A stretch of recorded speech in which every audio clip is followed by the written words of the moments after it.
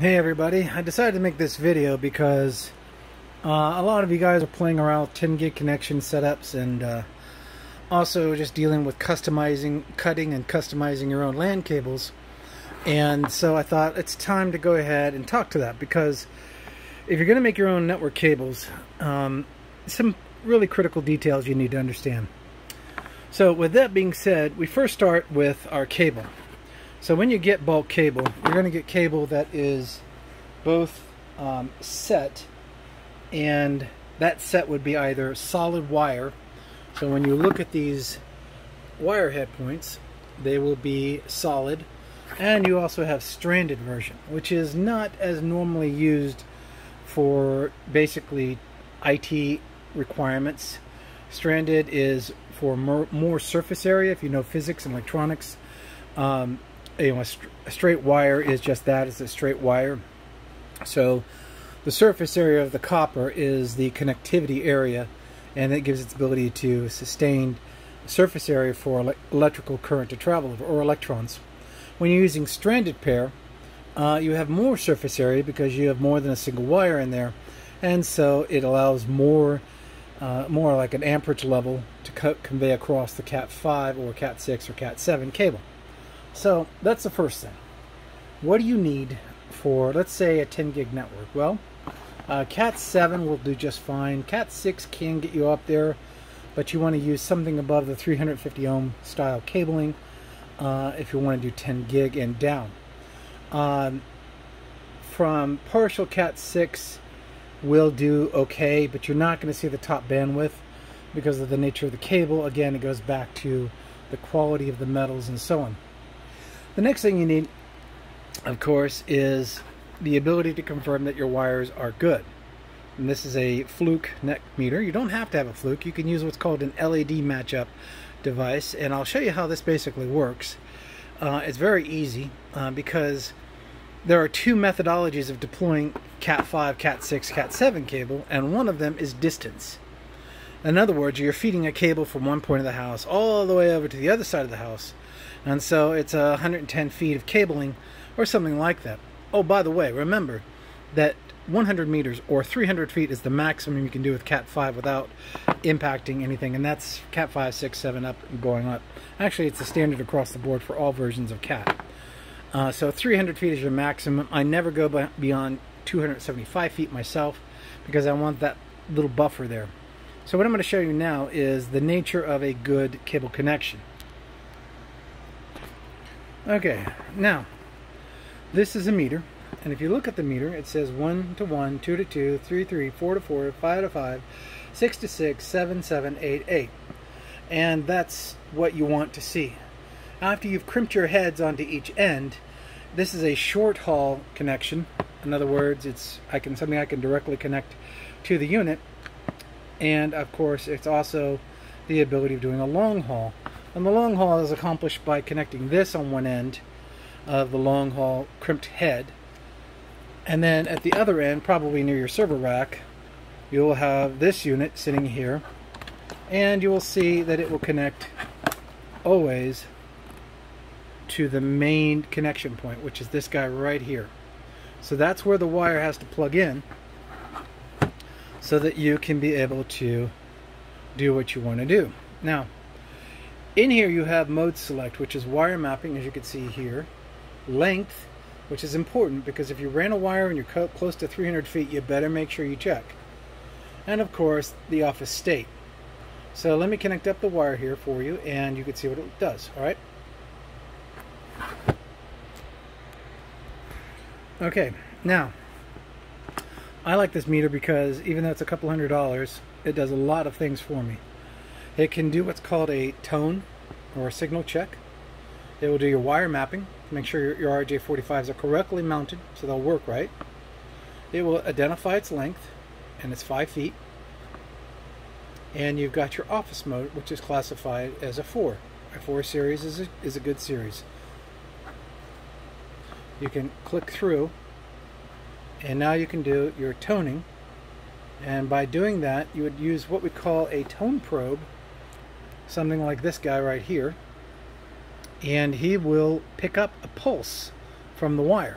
Now, A lot of times people will do this if their wires are all or similar colors and they don't know which one's which, so they tone probe it to make sure they understand what that is. So that's what we're going to talk to next. But before we do that, let's talk to the long haul. So I'm going to turn this off. Sorry about that. And I'm going to put this guy here.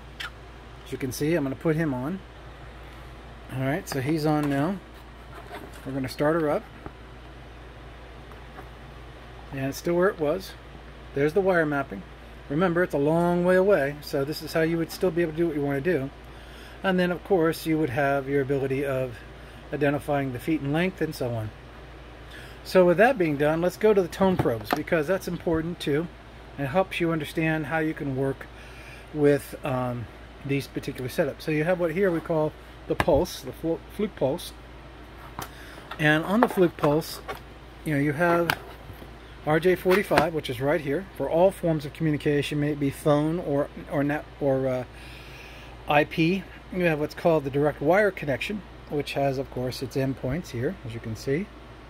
And then it's got a coaxial style screw up, which you can screw in like a Cat 5 placement to test the integrity and location of the proper cable. Then what you have is also a tone probe, which is on the other side. They come together, and that's their setup. That's what they do. So what happens is this guy will generate a pulse that will travel through the wire, and the sensor, this guy, will pick it up. So that's what it sounds like, and you can see it has an LED. So I'll stage it here so you can see what it looks like when you're testing it. Hold on. Okay, so now we have our device here, and we're a little close, so I'm going to lower it a little bit, or better yet, we can go sound, and with that we can begin the process. As we get close to the copper wiring, we can see that it's identifiable. Now if we want to change our gain, as you can see, it gets strong. Now we can go really loud,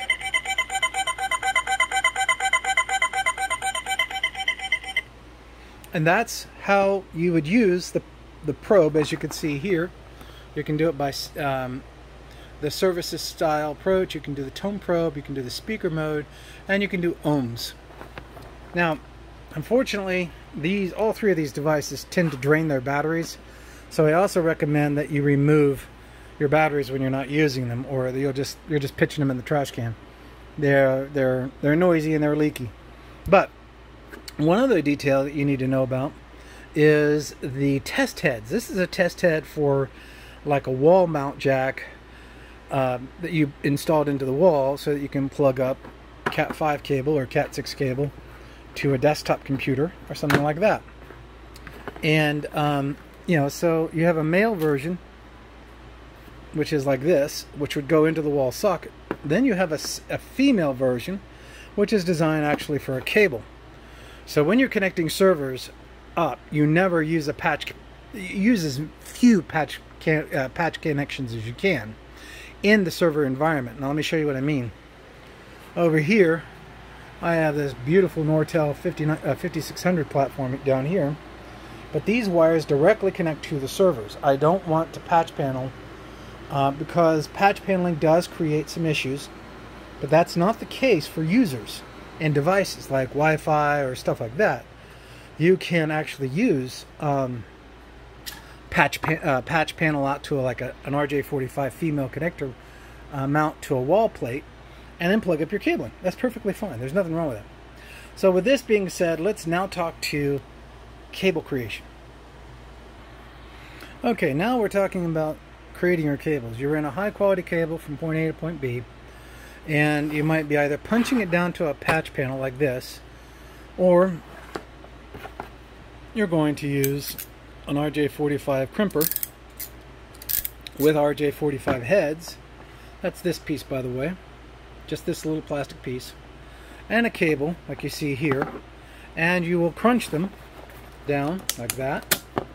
And then when you're done, the RJ45 head is on the cable. Now, you're either going to do Class A or you're going to do Class B wiring, which is basically a couple of sets of wires that'll be flipped, but principally they're straight throughs. Now the key thing is they're straight throughs because of the nature of the cable.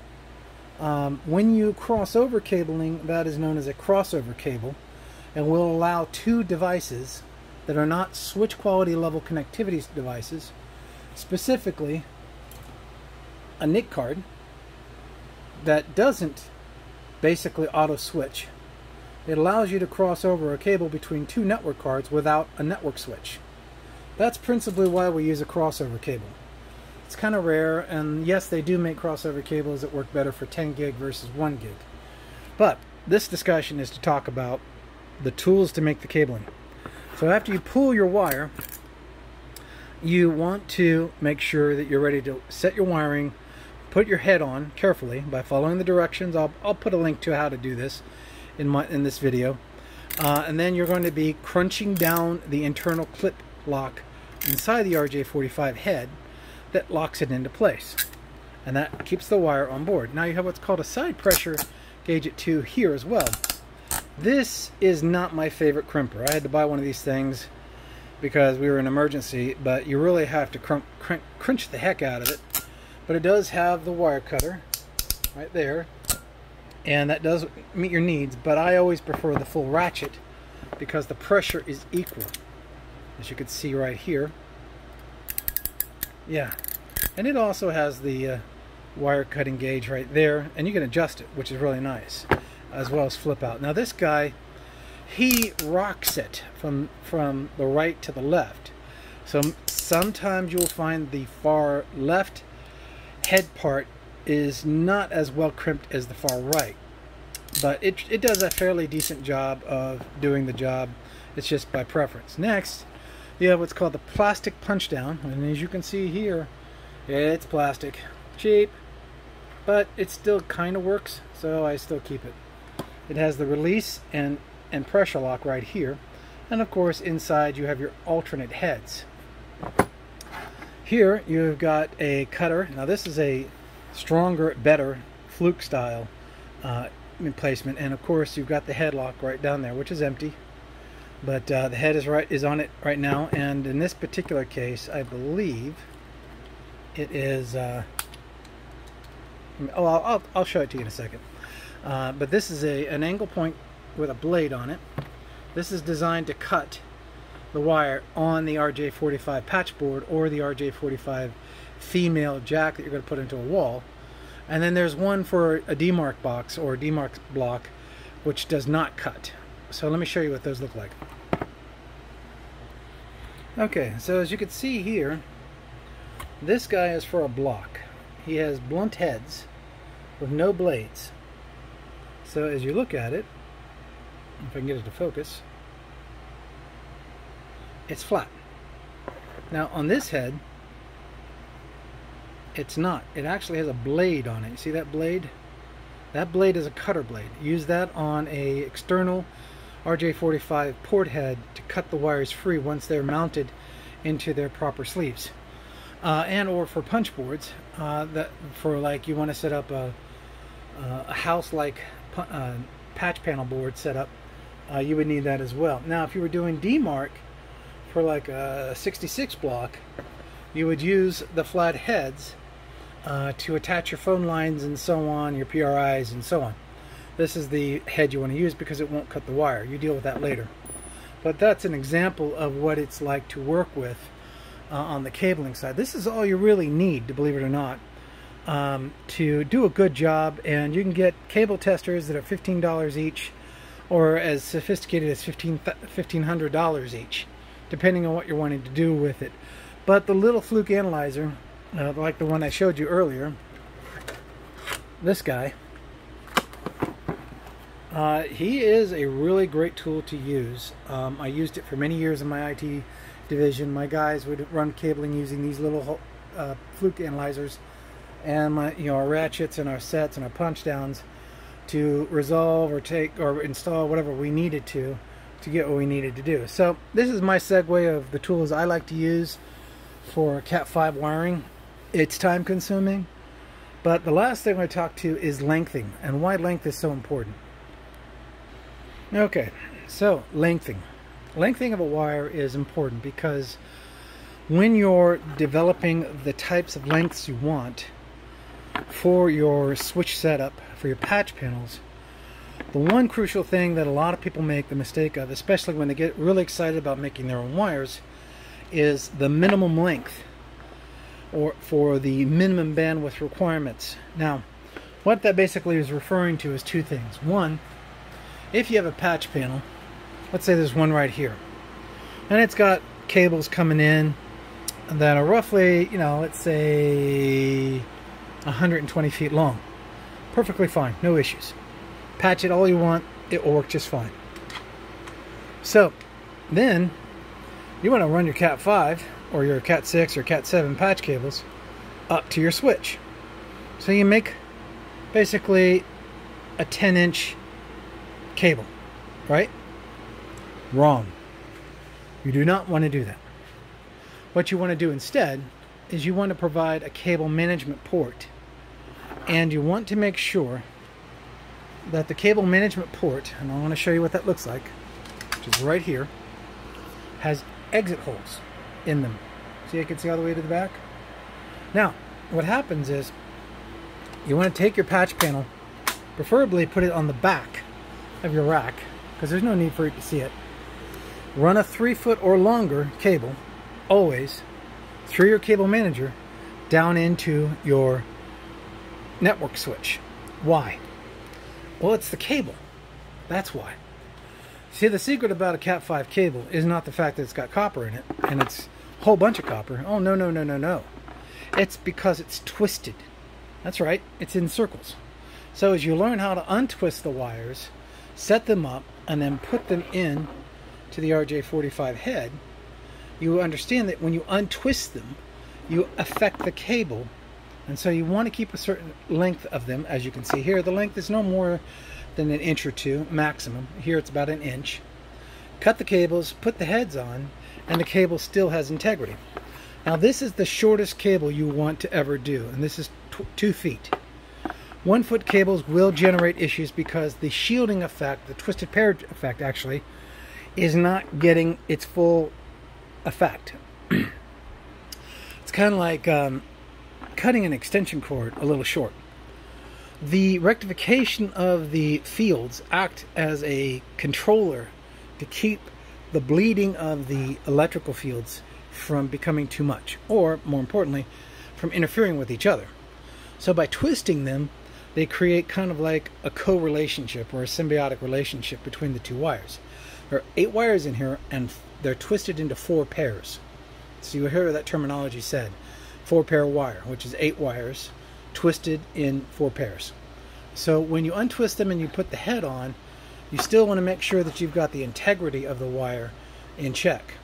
And yes, your tester will not catch this. The only way you'll catch this is if you use an ohms rating and see if the wire is properly rated for its ohms, which you can find actually on the wire itself. So this is a 350 ohm rated wire, and I can use an ohms tester to confirm that it's passing that through correctly, and then that would work. That's the way you find it. But people who make little tiny cables that are about that long can't understand why they can't get all the bandwidth that they want. They pull them off, put a 3-footer or a 5-footer on it, runs like a champ. And that's why it's doing what it's doing. The wire nature is in itself, physics-wise, functional. Now, fiber optic has no issues with any of this because it's not copper.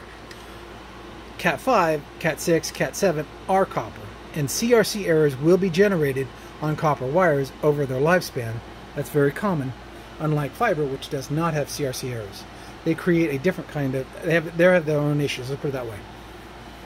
So with that being pointed out to you, I just wanted to let you guys know about this, because when you're using 10 gig RJ45 hookups on your 10 gig switch setup, and then you're on RJ45 1 gig pass-throughs, this is how you can catch these things for performance needs. So that's it from me, guys. I hope you guys got some learning from this, and I hope it's beneficial. I'll let you go, and God bless.